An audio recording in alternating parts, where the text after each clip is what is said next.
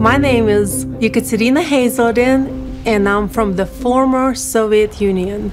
I grew up in a poor and dysfunctional family. After my father went to prison, my mother left and she never came back.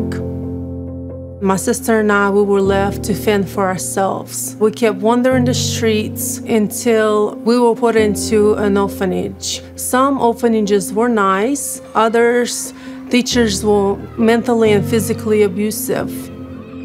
In the year of 2000, missionaries began to enter my orphanage. They told us how I can pray to God anytime and He would hear me. And one of those missionaries was Operation Christmas Child. I still remember the day I received my shoebox. It was a beautiful sunny day.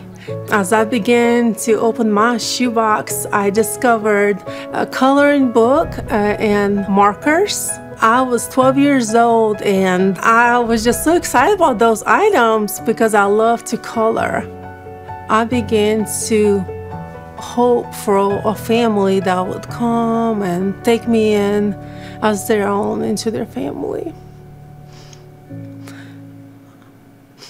Years went by and no one seemed to be interested.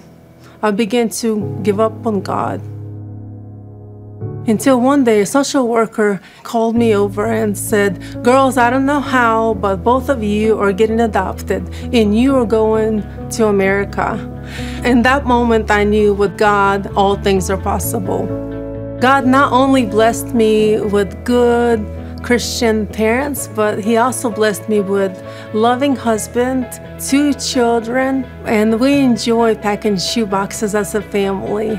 Those simple shoeboxes bring so much hope and joy to the children around the world like me.